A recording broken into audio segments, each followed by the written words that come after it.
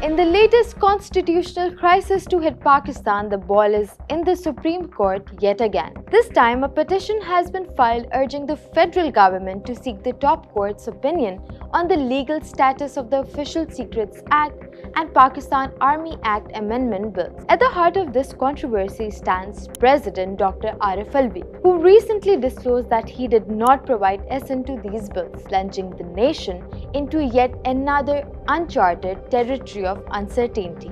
For context, let's delve into Article 75, Clause 1 of the Constitution, which lays the foundation for the initial transformation of a bill into law. When a bill lands on the President's desk, a 10-day window opens for approval. If it's not a financial bill, the President can refer it back to the Parliament, asking for reconsideration along with specific amendments. The bill then undergoes scrutiny within the joint session of the Parliament, encompassing the National Assembly and the Senate. If it secures majority approval in both houses, it returns to the President's desk for a final decision. Here's the twist. In this stage, Article 75, Clause 2, the President's endorsement is implicitly presumed when the 10-day period concludes. Transitioning to Article 75, Clause 3.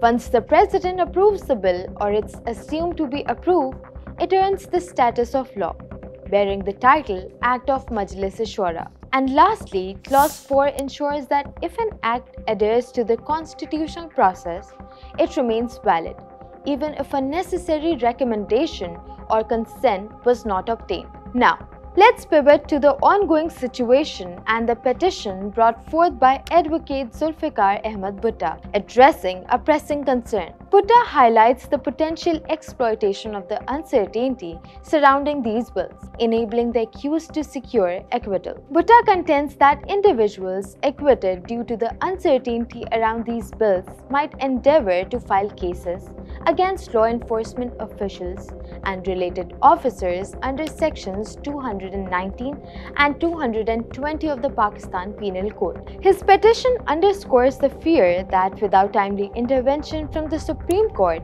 future prosecutions under these bills could face substantial setbacks, undermining the endeavors of prosecution and investigative agencies.